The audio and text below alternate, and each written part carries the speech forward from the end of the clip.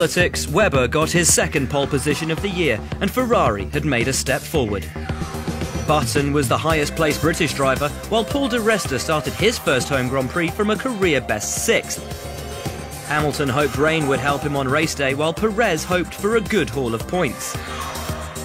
Things didn't go to plan for Schumacher, while Renault had much higher expectations than 14th and 16th. The Toro Rossos got caught out by the weather and didn't achieve their full potential. Daniel Ricciardo replaced Carter Cayen in the second Hispanic. The Silverstone pit and paddock complex might have had a major revamp, but the changeable weather conditions remained. There had been little dry running over the weekend, and Sunday was no different. But a little bit of rain would do nothing to dampen the spirit of the hardened British fans. Sebastian had been beaten by his teammate on Saturday, but he wouldn't be beaten at the start. Alonso protected his position from Massa, while Button moved up to 4th.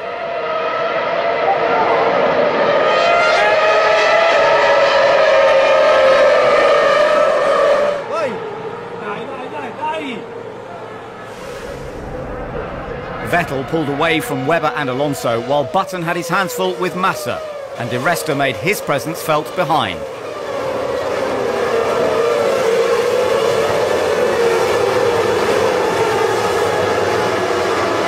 The track was drying out. Who would switch to dry tyres first?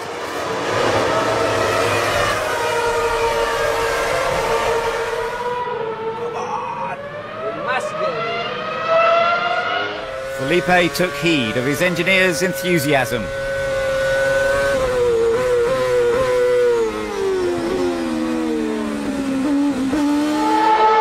That left Button 5th and defenceless when his teammate cruised by.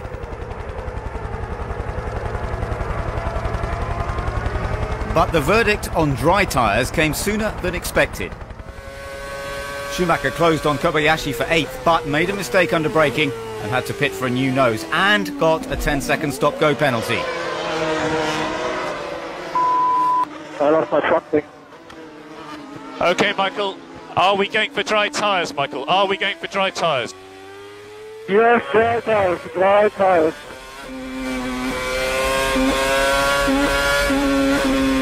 Kobayashi came in for a scheduled stop 2 laps later, but got a bit too involved with Maldonado and was handed a 10-second stop-go penalty of his own. Watch, watch, watch!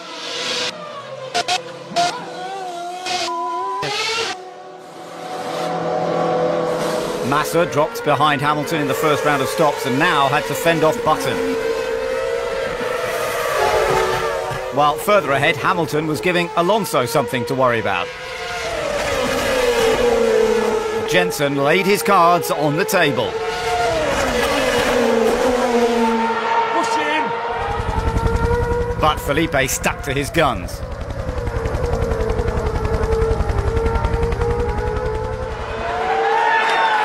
Jensen's mum could hardly believe it.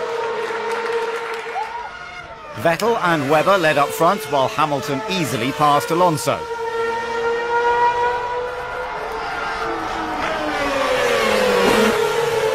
Okay, great job, Lewis. P3, Webber ahead of us now. But Fernando wasn't finished with Lewis just yet.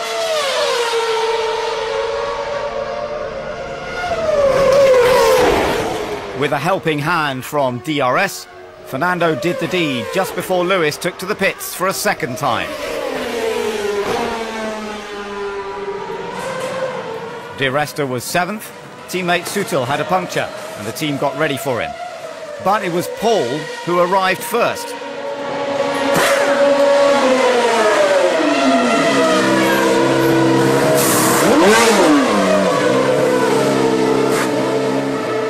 Confusion reigned, and he had to wait for his set of tyres to be fitted.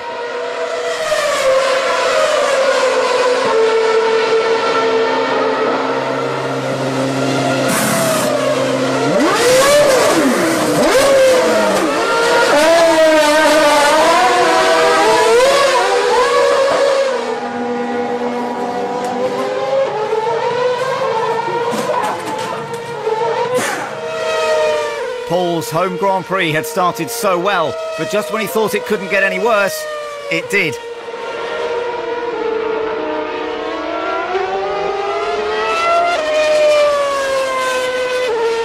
The Force India pitted for a new set of hard tyres, while Buemi had to retire on track.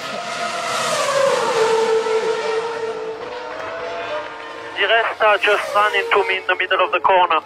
I was on the dry line, I don't know, you brake too late and it ran into me. Vettel and Alonso were the last of the front runners to make their second stops.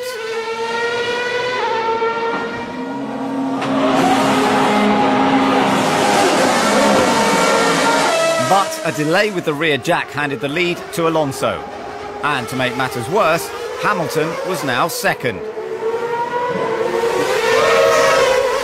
Okay, Sebastian, I'm sorry. Alonso P1 had a bit of stop.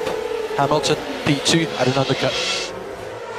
The Red Bull mechanics were hands-on with their inquest.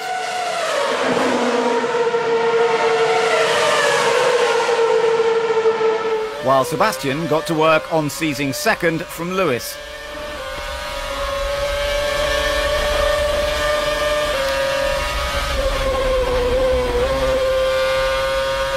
Close, but not close enough.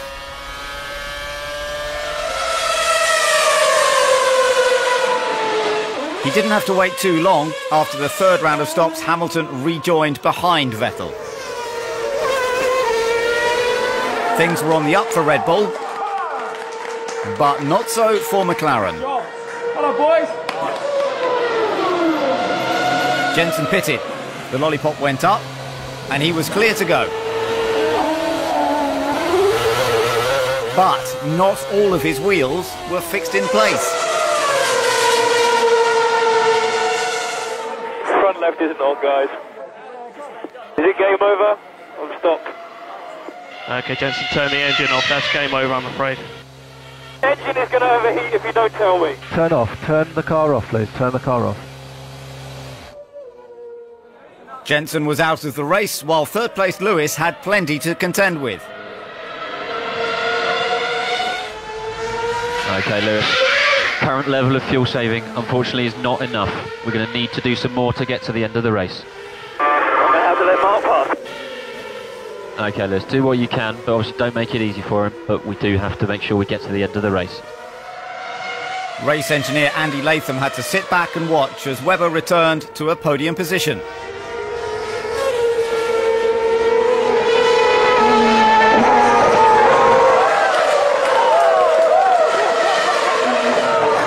Rosberg and Perez were both two-stopping. Sergio had done well to attack his way through the field from 12th, but he just couldn't loosen Nico's grip on 6th. With just 2 laps to go, Massa had closed on Hamilton, and with Lewis in fuel-saving mode, he fancied his chances. 5 seconds now. Come on, mate, we can do this. We can get him. However, the battle for second and third had taken on a new twist. Be wise now. Be wise. Understood. We understand what you mean and we're controlling the situation. And hold a 3-second gap. 1 click rearwards to look after that front left. That didn't look like a 3-second gap.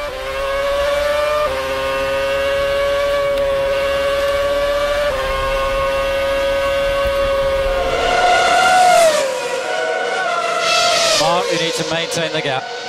Maintain the gap.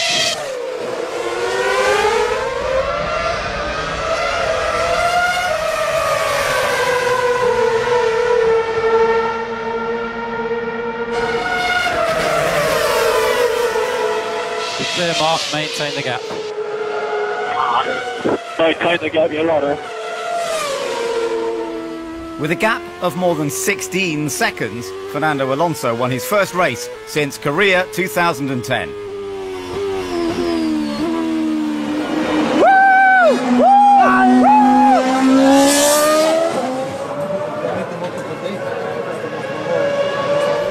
Webber trailed home third, but made his feelings clear. It had been a valiant attempt by Hamilton, but there was no need to save fuel now.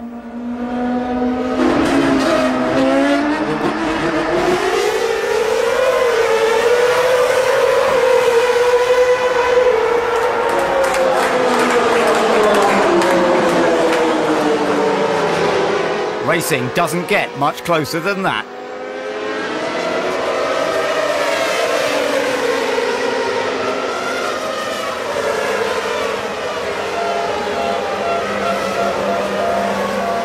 At the checkered flag, Lewis beat Felipe by just 0.02 of a second. Mark, I'm sorry about that. We've compromised Seb's first stop to allow you the optimum stop off intermediates onto slicks. I think it's only fair that we held at the end.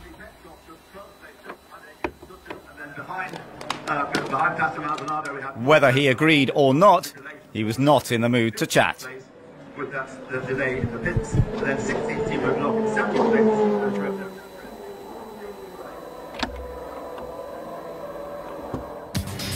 Third was not what Webber expected from pole position. Hamilton beat Massa by the smallest of margins. Perez got his best result so far, while Di Resta was gutted to finish his first Silverstone 15th. Michael was 17th after his penalty and recovered well to score points. But for Alonso, it had been a long time coming.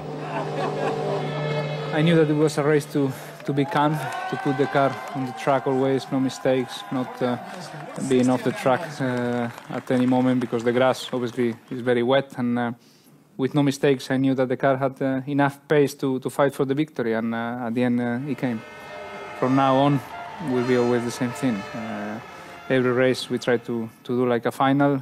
Championship hopes are very difficult because Sebastian keeps finishing all the races first or second, so the only thing we can do is try to win every race we go, and be very aggressive every race, every start, every strategy will be at the maximum. Mark explained the dissatisfaction with his strategy.